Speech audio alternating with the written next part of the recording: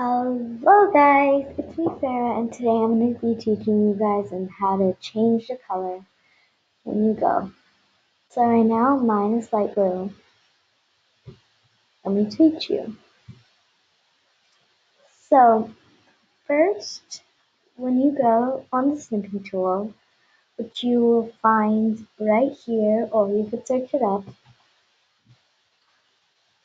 and then here you go. And then you press options. For you guys might see this.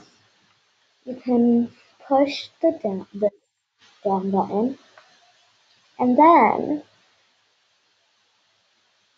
you can push OK.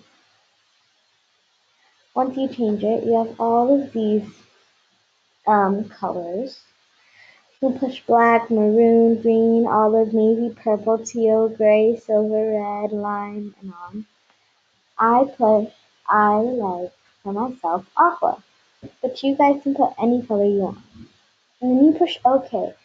And just making sure if you don't push OK, it will not work. And then you push new. And then perfectly fine.